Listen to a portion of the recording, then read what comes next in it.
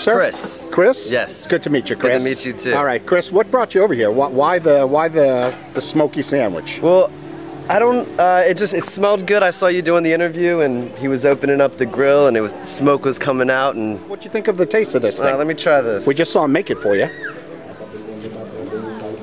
That's delicious. That's great. Yeah?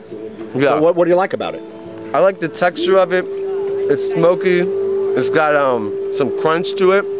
Now, have you ever had a pulled pork? What a silly question. Of course you have. Pulled pork sandwich. I have. Actually, I used to live down south. Oh, okay. So now let's talk then. They usually have like vinegar or mustard-based barbecue down there. Yeah. What do you think's in this sauce? I think this is more tomato-based. Yeah, he doesn't seem to be giving anything. No secrets. It's a mystery. Not much vinegar in there though, huh? There might be a little vinegar in here, but I think that might be coming from the coleslaw. Yeah. So how does this stack up compared to kind of the stuff you're getting down south? It's like I said, it's tomato-based, so it's got that, but it's pretty good. You think the pork's too dry, or you think it's all right? I think it's perfect. Yeah. Yeah. Without the sauce, though, it could be a little dry, don't you think? Well, the rain is soft, is making it a little wet. All right. Well, Chris, good to meet you, and enjoy your sandwich. Okay, thank you. All right. Happy trails. As you can see, I did find the smoke. In here we've got this beautiful pulled pork smoked with some fresh-made coleslaw.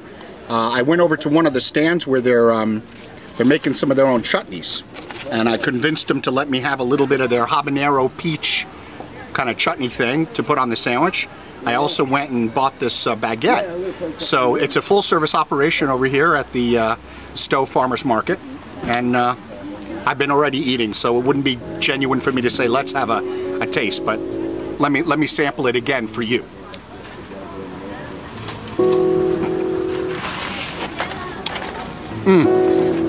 A superb sandwich. Of course, the pork.